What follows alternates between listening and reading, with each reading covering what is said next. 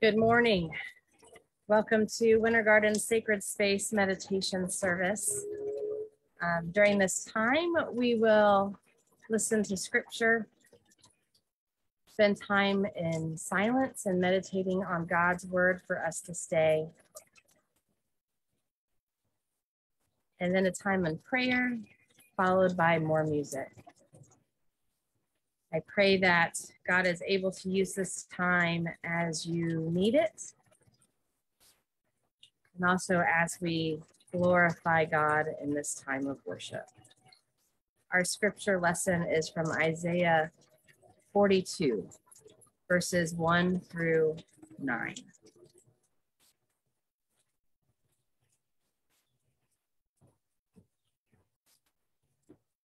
Take a good look at my servant. I'm backing him to the hilt. He's the one I chose, and I couldn't be more pleased with him. I bathed him with my spirit, with my life. He'll set everything right among the nations. He won't call attention to what he does with loud speeches or gaudy parades. He won't brush aside the bruised and the hurt, and he won't disregard the small and the insignificant. But he'll steadily and firmly set things right. He won't tire out and quit.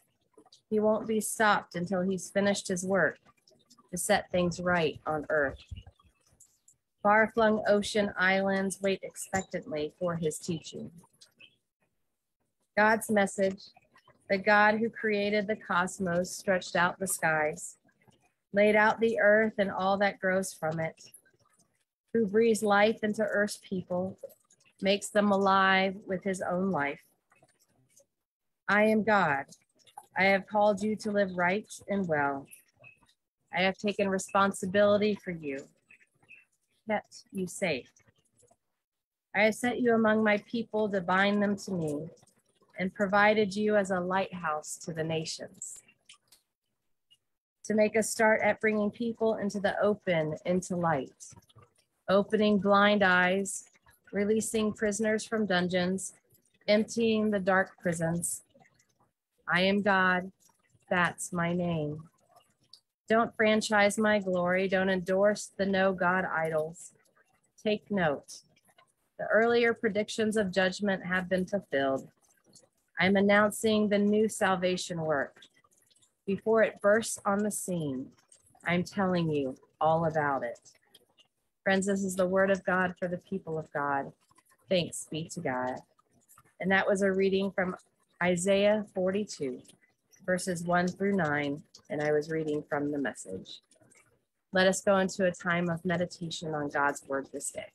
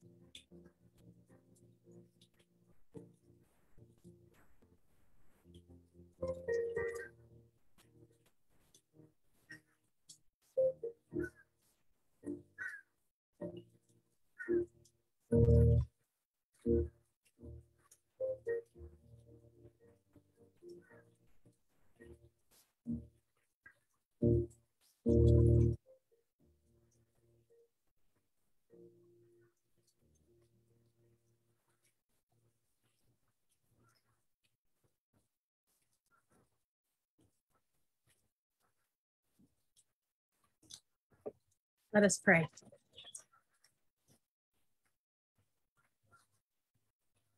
God, on this day when we celebrate Epiphany, where we welcome those who were seeking, they were seeking you. You who are the shepherd of Israel and the light of all nations. You who were made known in the gifts of those who call to other names and walk on different ways. May unjust powers and the hatred within us be dismayed by your friendship and dethroned by your love. Through Jesus Christ, the open arms of grace we pray. Amen.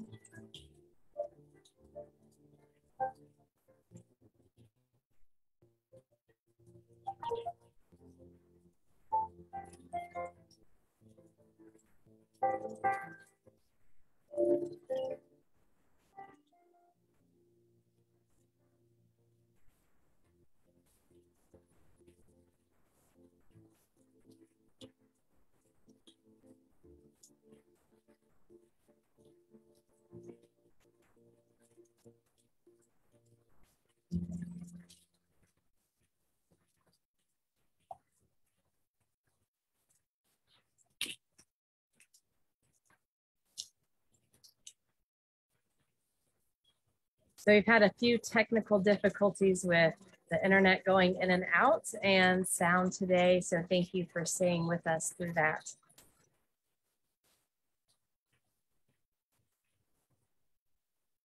The end of Isaiah 42 says these words. Take note. The earlier predictions of judgment have been fulfilled. I'm announcing the new salvation work. Before it bursts on the scene, I'm telling you all about it. Friends, on this day, as we begin this new year, I feel that God is up to something. God always is. And that God is getting ready to tell us all about it. If we take the time to listen and to reflect and spend time with God.